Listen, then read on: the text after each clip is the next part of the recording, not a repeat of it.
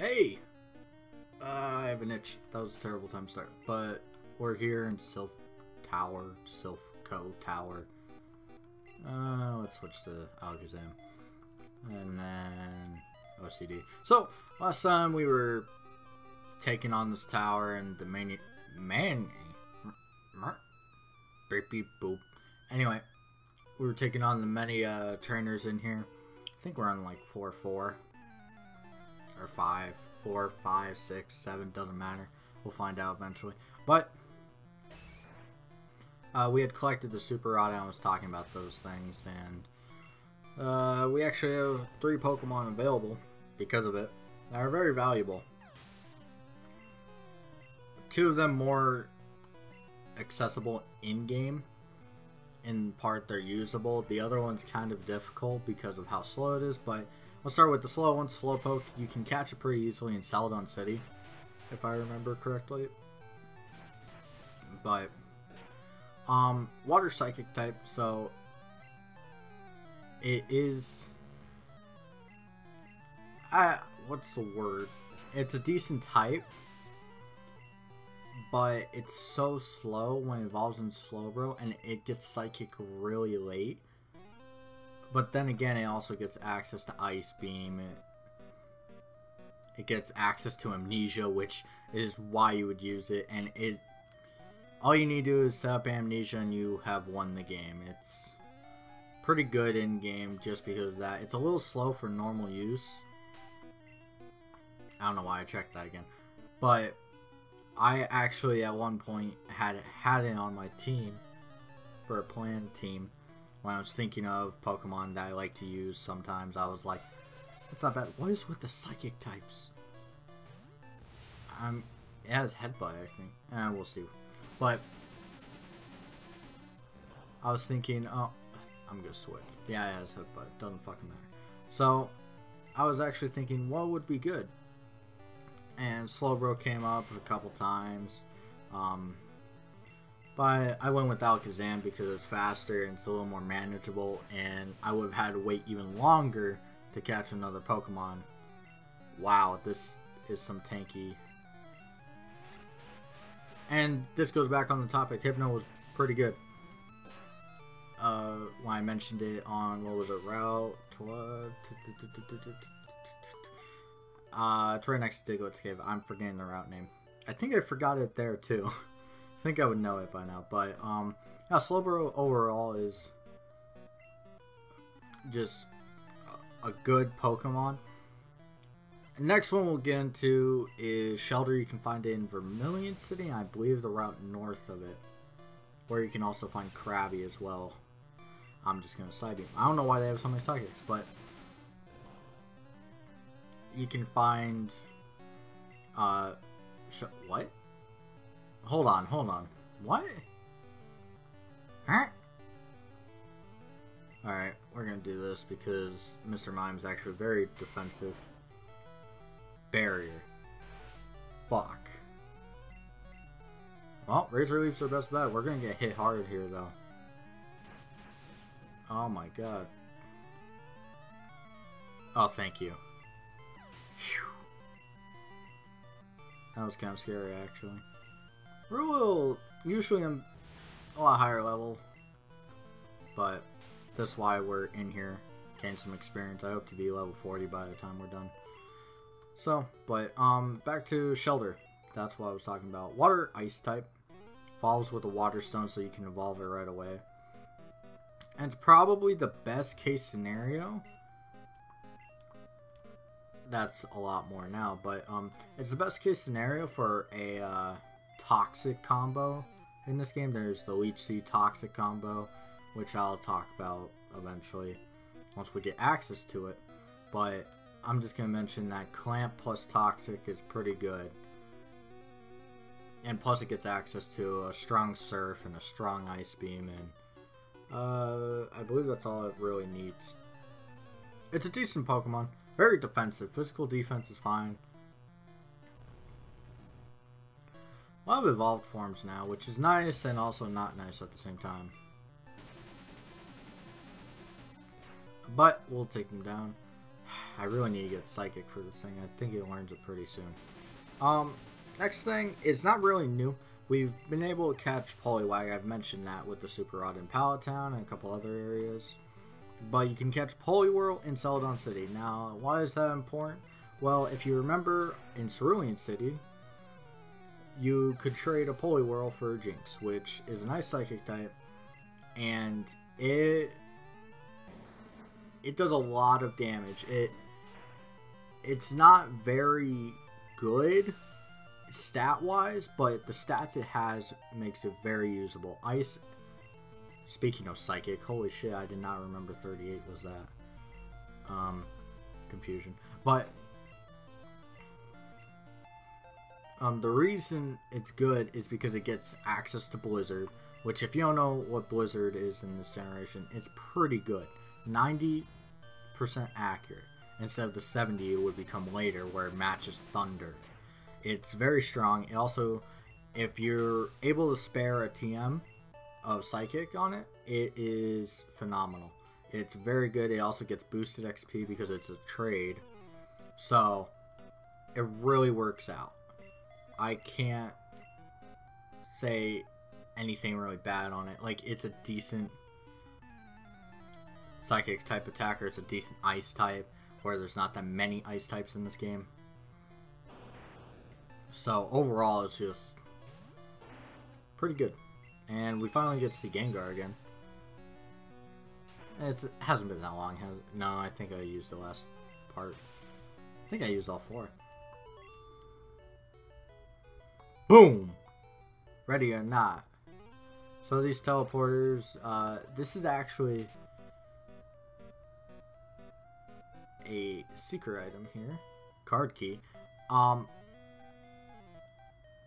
I will be going back and doing this right now,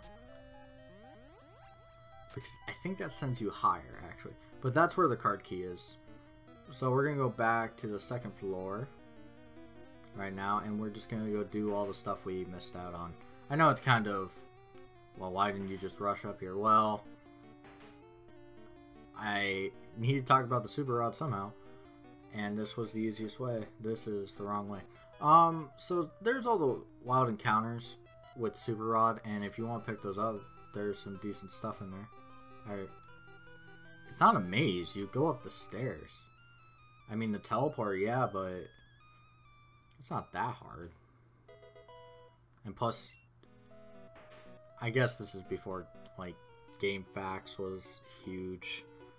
But still, you can just look it up on GameFAQs or fucking Google at this point. Where do I go in Silph Co in Pokemon Red?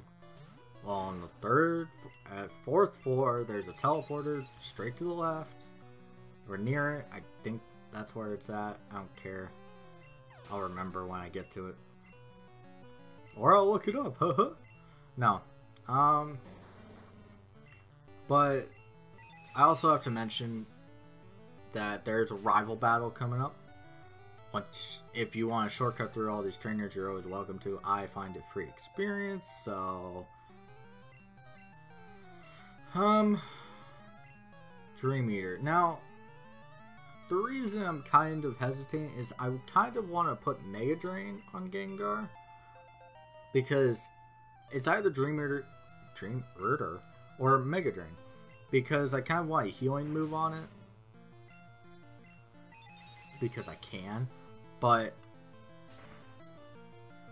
I'm not entirely sure which one's better. I mean, Dream Eater is, I guess it would be useful, but Mega Drain has a couple fights where it could be really useful if I'm kind of forced to be stuck there, and I don't know. Defeated Scientist. How'd you know I was a rocket? Because you fought me. You actually just stared at me and fought me. I mean, it's not hard. That's called being a double agent.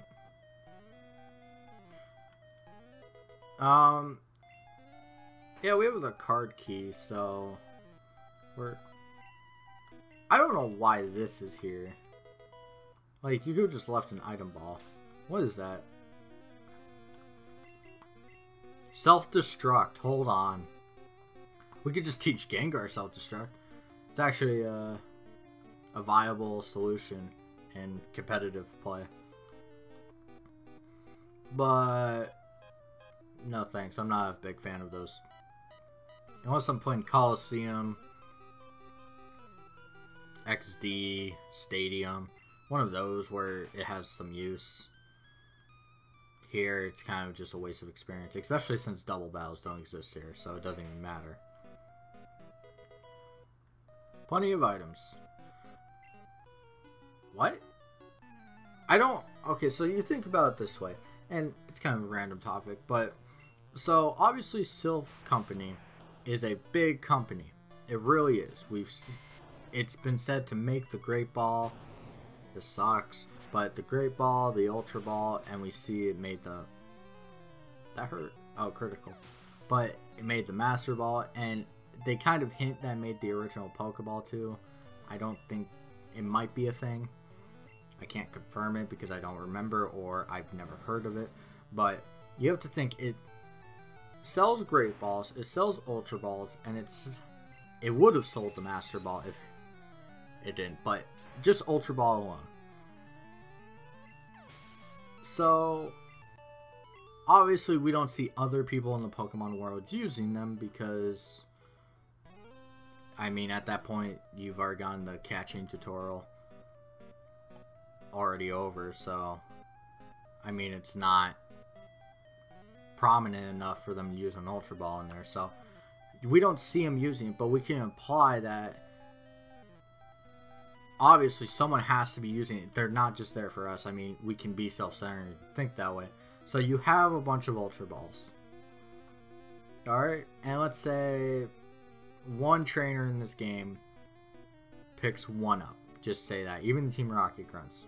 Even though it would be more or less in certain scenarios, it's still just an easy number. One.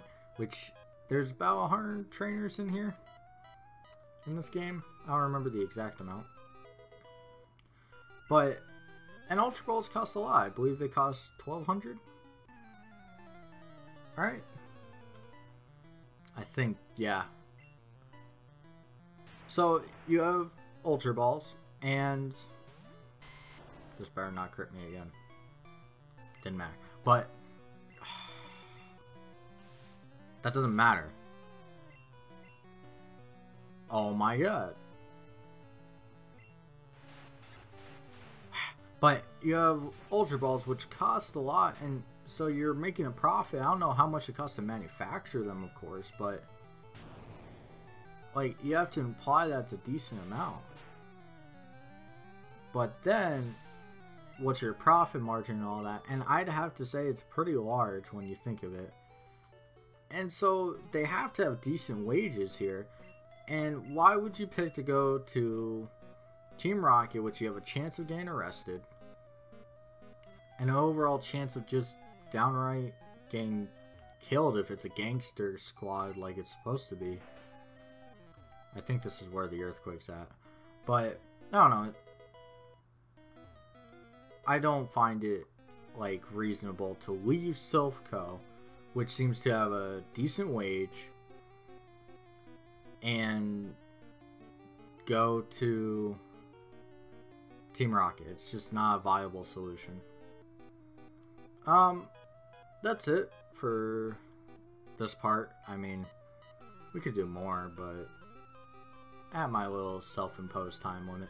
So next time we'll be taking on the floor we've already taken on, where we got the card key to finish the doors, and then we'll be heading up higher, and hopefully not finishing next part, but the part after, hopefully. And also we have a new team member coming up, so be there.